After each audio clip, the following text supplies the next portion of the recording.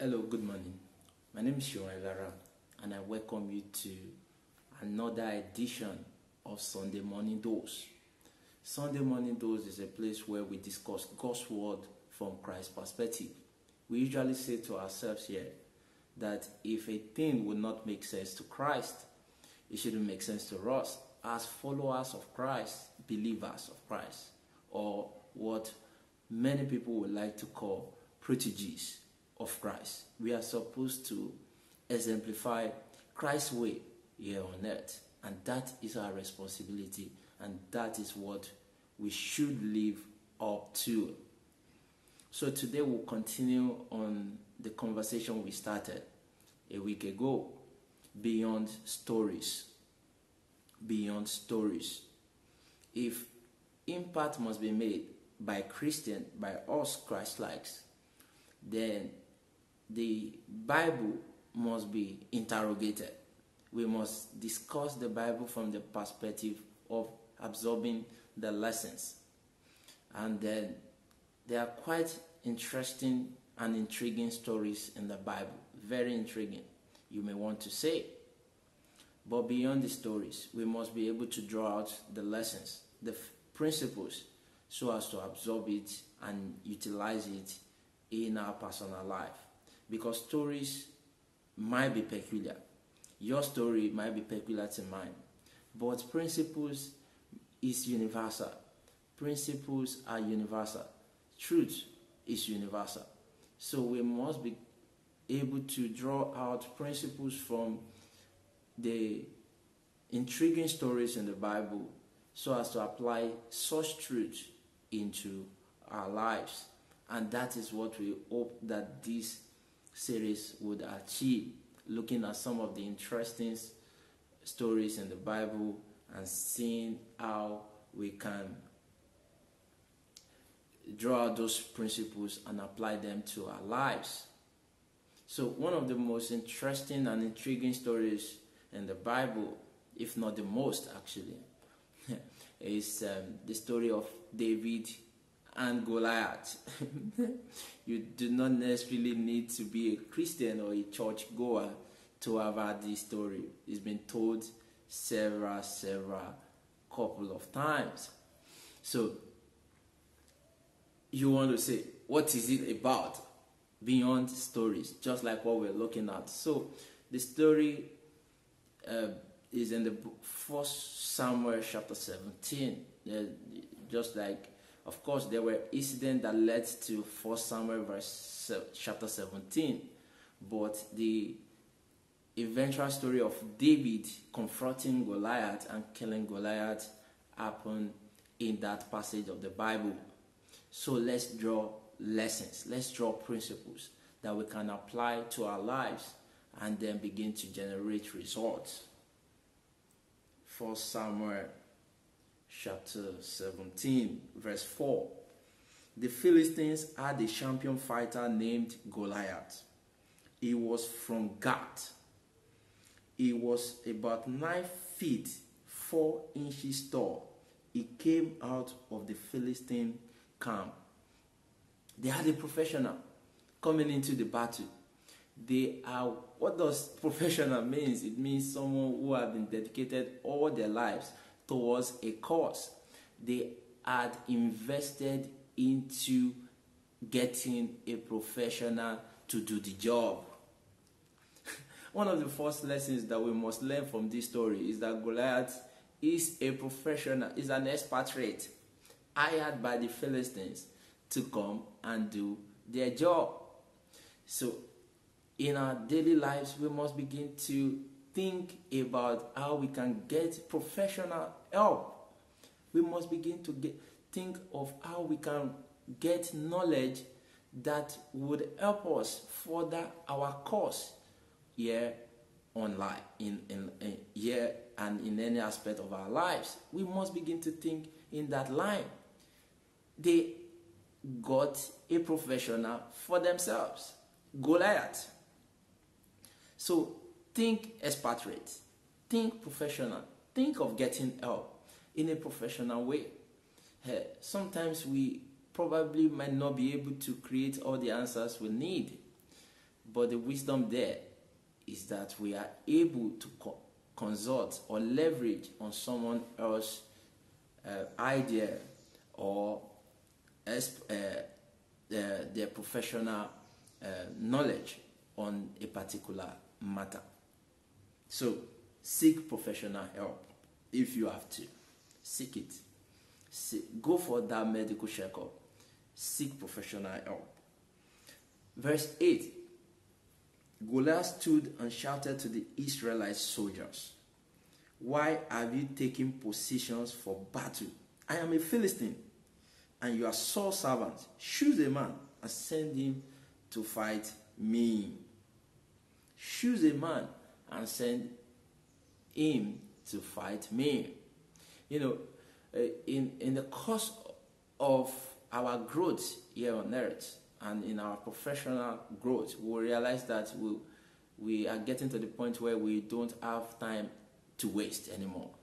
And that this is what expatriates do. They don't waste time confronting lesser problems. They go for the root. They go and solve the problem from the root. You don't just dabble around the problem and looking for solace in it. Rather, you go and deal with the root. So one of the lessons there is that Goliath is such an expatriate, and he won't want to waste his time. He wouldn't want to waste his time. So he suggested, "Give me your best man to fight with me.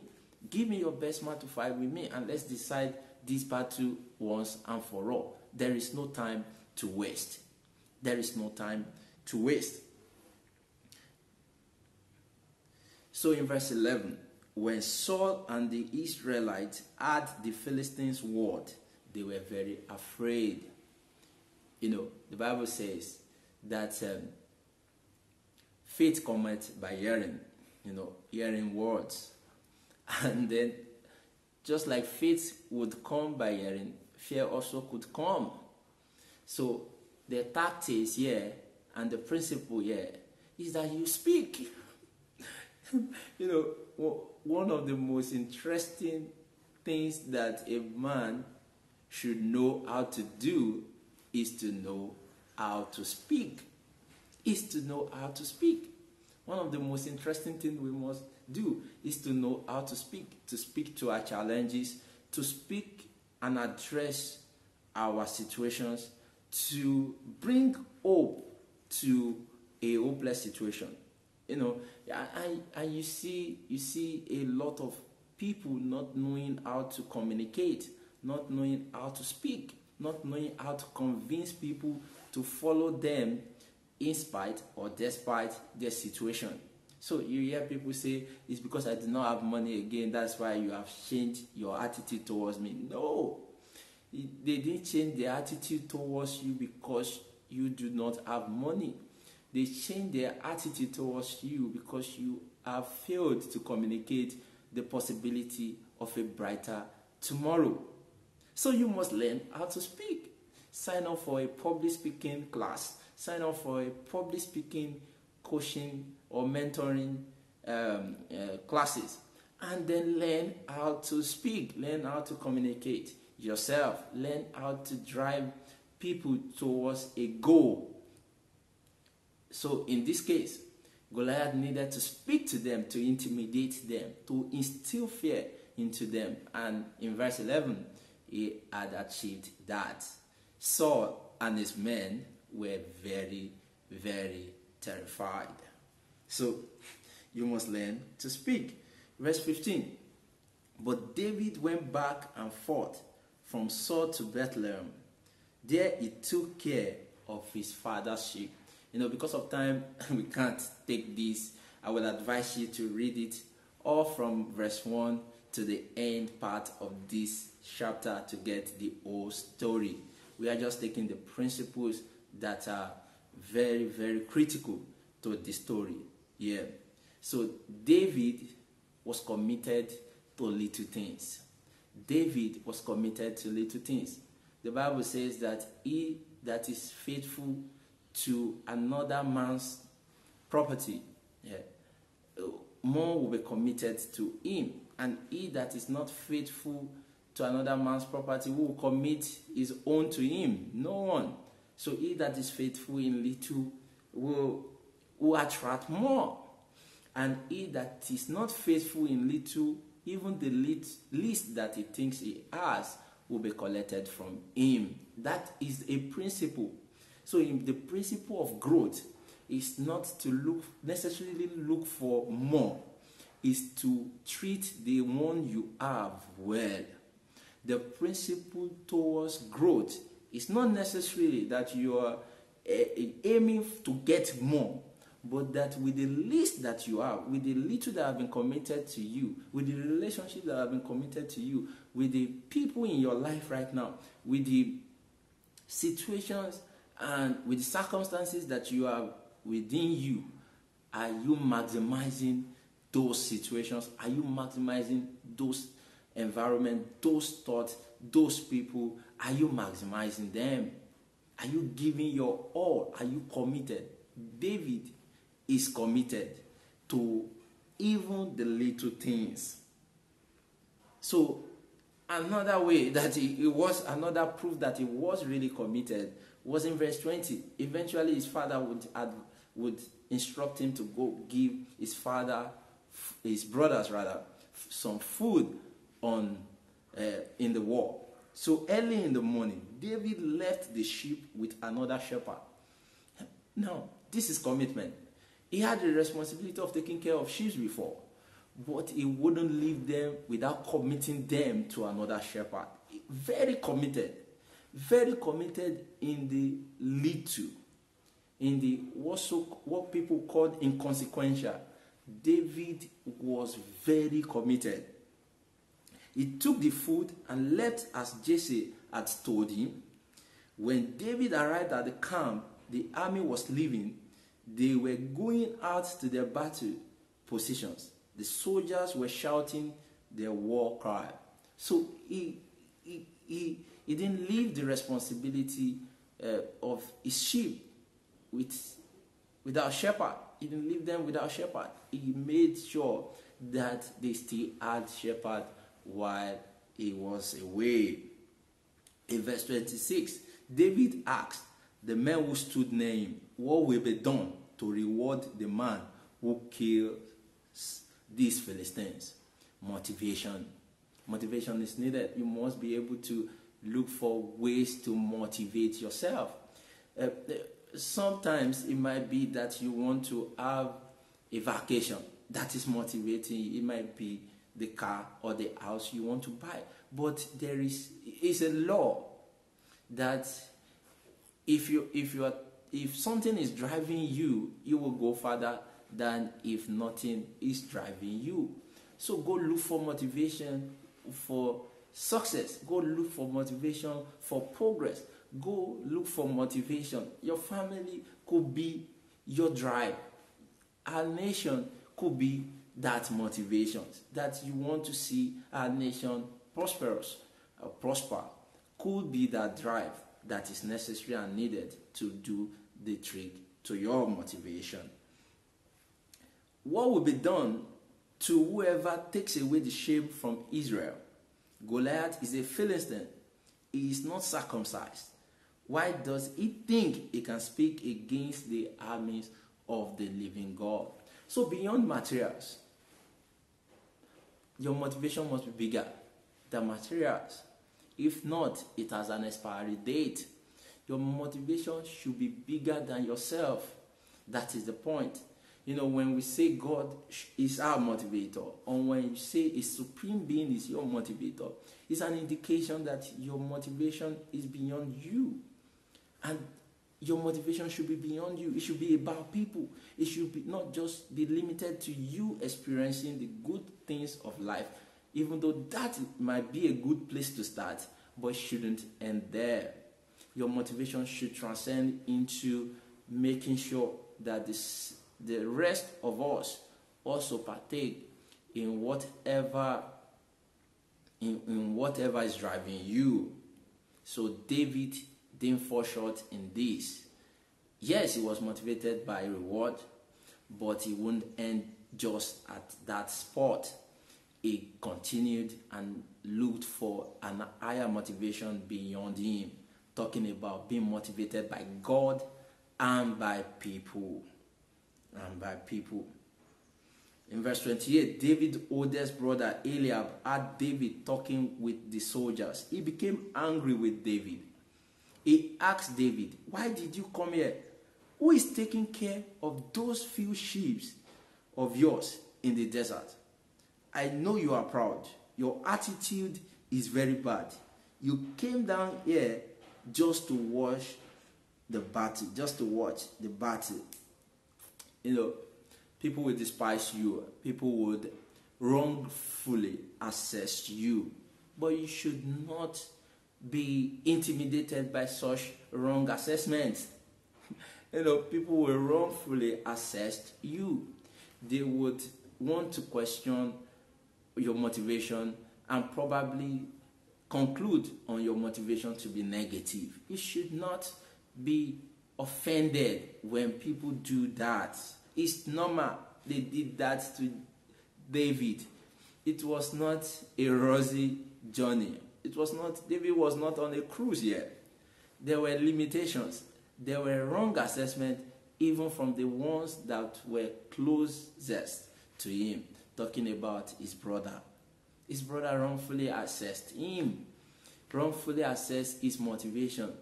Meanwhile, his motivation was about the reward, yes, but it was also about the people of God. It was also about protecting the interests of God. So do not despise, or do not be displeased, or do not be offended when you are wrongfully assessed. It's part of life. He will be wrongfully defined. It's part of life. Saul answered, "You can't go out against the Philistine and fight him. You are only a boy. Goliath has been a warrior since he was a young man." See, God is not going to be partial in ignoring effort. For results to come, effort must be put in place. And God is not just going to be wicked enough to despise someone who has been putting the effort. Goliath has been putting the effort. That was what Saul would tell David. You are only a boy, but this guy had been a warrior since his youth. But fortunately for David, David also has proof of effort. So in verse 36, "I, your servant, have killed both a lion and a bear. Goliath, the Philistine, who is not circumcised, will be like the lion or bear I killed. He will die because he has stood against the armies of the living God." Can you beat that? So I'm not just here because I am fascinated to protect the name of God. No. You have confronted me with the track result of Goliath. Here am I. I have killed a bear, David said to Saul. I have killed a lion. These are my track record with bare hands. These are my track records. So God won't be partial. And this is one of the reasons why we must be committed to the little things. Because the little things give us the opportunity to create track records. We must be committed. We must be committed to little things. Because they give us opportunity to confront the big things. If David had not had this experience with the bear and the lion, he would not have gotten enough courage to confront. Mind you, everything that David has been getting from people is not motivation. Some people may term it as even discouragement, because you're not encouraging him to take. You are questioning every part of him. Yes, questioning is allowed, should be allowed. You should allow people to question your motive. You should allow people to question your actions. You should allow them, and you should be reasonable enough to present your evidence. or evidences in whatever way you might have gotten them. You should be ready to present your evidences. So in verse 37, the Lord saved me from a lion and a bear. He will also save me from these Philistines. So David would end up to the fact that it was not him. And we will see it in a jiffy. It was not him. Even though, yes, I was major instrument used in getting this done, but I know my source of strength. You must be able to acknowledge your source of strength. You must know what gives you strength and what takes strength away from you. And you must stick with what gives you strength. So if there is a particular group that gives you strength, that gives you motivation to face your world and your challenges, stick with that group. And if there will be any other group taking your strength away, taking your energy away from you, then you should despise such, or you should ignore such groups. So David recognized where his strength is coming from, and he knew that still in touch with his strength, he could take any challenges. So for David, Philistines, the Goliath, is just another bear or a lion. So verse 39, David put on Saul's sword and tried to walk around, but he was not used to all the armor Saul had put on him. He said to Saul, I can't go in this. I am not used to it. Then David took all off. What works? Stick with it. Stick with what works. Especially when it's inspired. So for instance, you might be inspired to get into a particular profession. That profession might not be the interesting profession to do right now, but if you are inspired to do it, if you know how to do it, if you are passionate about doing it, stick with it. Stick with it. David needed the armor to be a warrior, but David had never been a warrior. What David had close to being a warrior is a shepherd, being a shepherd. And his tools of shepherding, the same tools he used to kill bear and lion, will be collected from him and will be given a strange one, just because he's facing another Philistines. So what David did was to acknowledge that this is strange to me. I have to fight in my terrain. I have to fight. If I must win, I have to fight with the tools that I am used to, with the things I have practiced with the things I am conversant with the area I am more passionate with. You get the gist. So it's not about just changing profession. This is what is selling. You go into it. What are you, or what have you been inspired to do? What is that thing that gets you excited to do, that you know how to do well? That is what David would stick with. David stuck with his stick or his stone in this battle. So stick with what you know how to do best. So in verse 44, he said to David, come here, I will feed your body to the birds of the air and the wild animals. Talking about tactics again. Intimidation tactics. See, word is a tactics. Speaking is a tactics. Confession is a tactics. So when you say you cannot, you cannot. You are right. Someone said, when you say you can, you can. You are right. And when you say you cannot, you are also right. So speak what you want to see. Learn how to speak to situations. Learn how to speak to circumstances. I usually say to myself at the gym that I am a champion. I'm a champion when I'm tired. And from nowhere, I get the strength to finish it like a champion because I am a champion. Learn to speak to situations. Learn to speak to situations. Goliath will use it in a wrong perspective to intimidate people, but you can also use it in the right perspective. Learn to speak what you want to see. Your spouse, you want your spouse to behave well. Speak things, positive things into their lives. You want to see a particular result in your life. Speak that thing into your life. Learn to speak your result. Learn to speak your result. Learn what to see. See, verse 45.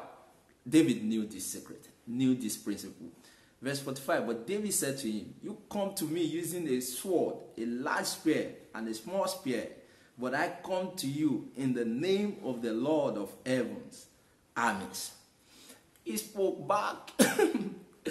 Before now, the Israelites were not speaking back. In fact, they were afraid. They became more afraid. The more they listened to the guy, the more they became afraid.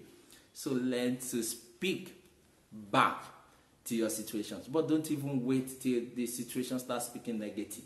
Learn to speak what you want to see. Learn to speak and declare what you want to see. This is a long read. That's why we just taking all the we just taking the parts and in part the principles that is there. But you want to agree with me that this is beyond stories. How did we come about reading these things like stories when there is so much depth in just one chapter? So much depth, so much lesson to be learned in just one chapter. So in verse 48, and Goliath came near to attack him. David ran quickly to meet him. What does that mean? Goliath came. The mountain came confronting him. David went to confront him also. David went to tackle his battle. It was at the attacking end, not defensive end. You know, in football, many people have said that the best form of attack, many coaches actually, the best form of defense rather, is to attack. That the best way to keep your goal line of activities is to constantly attack your opponent. So David knew that if he does not run to his challenges, in just a while, the challenges will overwhelm him. Stop jackpotting from your challenges. For instance, probably you're living in an environment that needs so much changes. Instead of looking for a way to escape, if you have been inspired to leave, you can, you should. But if not, instead of living for ways to escape, can you believe God, just like David, and run towards your Goliath? And run towards, because that is the only way you resolve issues. That is the only way you resolve. You don't resolve issues by retreating. You resolve issues by confronting them. You don't resolve issues by jackpot. You resolve issues by facing them heads on. And that is what David would do here. David knew that the tactics that Goliath is using, number one, he had used the word, he failed with David. He was successful with the Israelites. Now he wants to use the intimidation tactics of action. And then David confronted that tactics heads on. He ran towards Goliath. Man, I'm just trying to play out the incident in my head and trying to see how Goliath will feel like, wow, this boy is running to me. You know, that can create some level of fear also in Goliath. That can also create some level of fear. So David, in verse 15, so David defeated the Philistine with only a sling and a stone. He hit him and killed him. He did not even have a sword in his hand. So, talking about 1 Corinthians 3 verse 6. Paul said, I planted, Apollo watered, but God has been making it grow. The popular Bible version will say that Paul planted, Apollo watered, but God gives increase. David knew that eventually effort is needed, yes, but increase is of God. Increase would not come if those efforts had not been put in place. Imagine the effort that had to be put in place. He had to confront his brother wrong assessment. He had to convince Saul of his track record, and he has to convince himself that he could do it. So his long years of effort contributed to the place where he is right now. But he is also fully aware that result is of God. So just like farmers, a farmer goes to a field and then puts the seed inside the ground and then goes back, keeps watering it and believes that it will grow. He doesn't know how it grows, but he knows that the effort on his side has been put into place, and the effort of nature, of whatever form controlling it, will also happen. So we must get to the point where we know that God gives increase, not us. So eventually, what we might need, our part is to look at some of the efforts that we can put in place for adequate result to show up. In verse 55, Saul had watched David go out to meet Goliath. Saul spoke to Abner, commander of the army. He said, Abner, who is that young man's father? Abner answered, as surely as you live, my king, I don't know. So, result brings fame, recognition, and promotion. Saying you need fame or you're going about fame without conscious of getting results, or that you need respect without conscious of result, is saying that you want to do it in a fraudulent manner. But in the right manner, in the right approach, you are not supposed to chase fame. Results, as a matter of results, as a matter of impact, your fame would be spread. So, bringing it to the close, verse 58, Saul asked him, young man, who is your father? David answered, I am the son of your servant Jesse of Bethlehem. So, result brings about fame and recognition and promotion. So the principle here is this: you're looking for that promotion. Can you get to work? Can you get to work? Can you be faithful with your work? Can you be committed to that work?